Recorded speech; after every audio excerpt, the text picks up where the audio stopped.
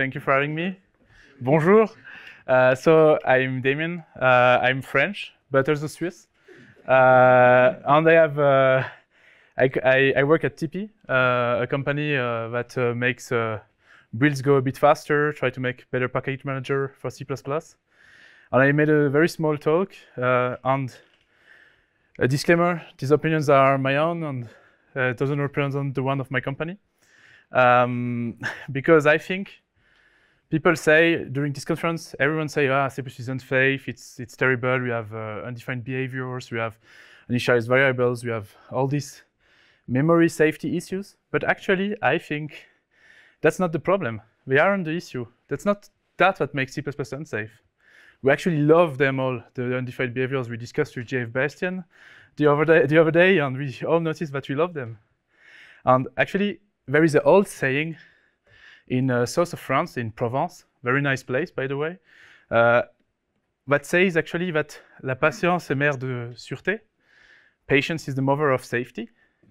And actually, with all this craze in more performance, more faster builds, faster software, and so we're actually losing the safety. We need to step back, take a bit of time, take time. In France, you know, we like retirement. We like to have it early.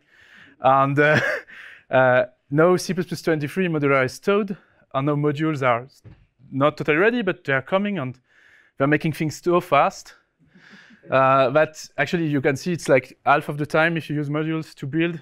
If you add a lot of modules, perhaps, or not of course, but you can curve it down and go slower, but it's going to be too fast. And I think that's dangerous because, as said, and we all know Boost, build, patience is the mother of safety. We need slack times during builds. I think it's very important.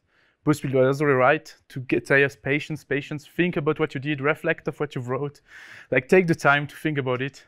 Your code is compiling. Okay. Oh, you want to wave the baguette? It's compiling. It was compiling in my head, by the way. I'm a bit slow because that's the Swiss part of me.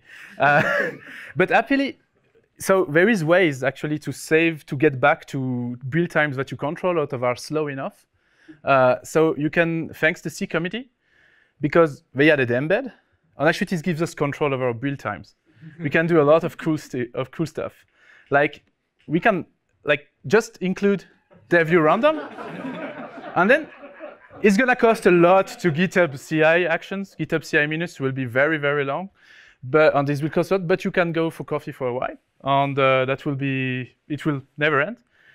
If you compute how much bytes is about coffee pause, you can also limit it, so you still get to work. You're not like just using unlimited time. And if that's not enough, there are other stuff. You can build on Windows with Defender on. Like just building Chrome on Windows without building anything is spending 14 minutes in create process, because create process is also locking some of the memory of Windows, and there is like Ninja waiting on the Windows Defender. So don't hesitate to enable Windows Defender when you build. It's very important. Also, you have other topics that you can do, like you can generate app icons with a ray tracer in CMake.